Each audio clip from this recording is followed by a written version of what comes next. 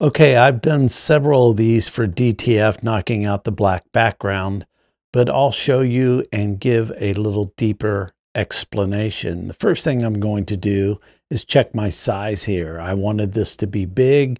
It's at 300 dpi. The width is 13. So that's what I'm going to go with there.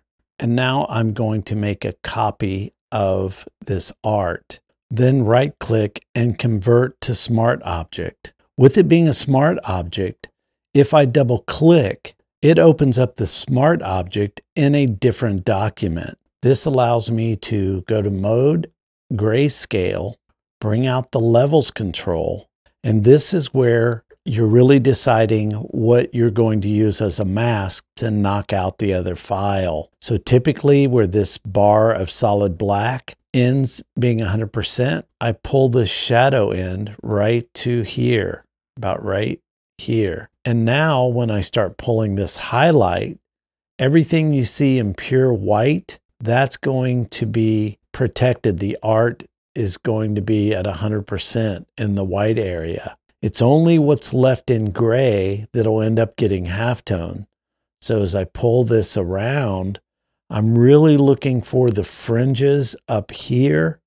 I don't want too much of that going on, but I do want some gray in here to halftone. Once it's there, I'll go to image bitmap, and now I'll switch this to halftone screen and hit OK. Now 30, you can go higher, but the dots will be smaller, or in this case, the line tones.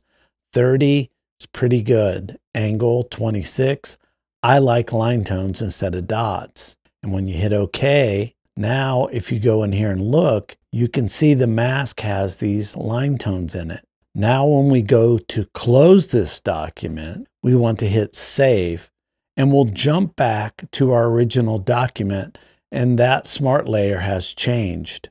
Now if I select all on this layer and copy, I'll hide that layer, come down here to the original art, and add a layer mask. Then this you have to option on the Mac or alt click on the PC. And then we're going to paste that halftone mask in there.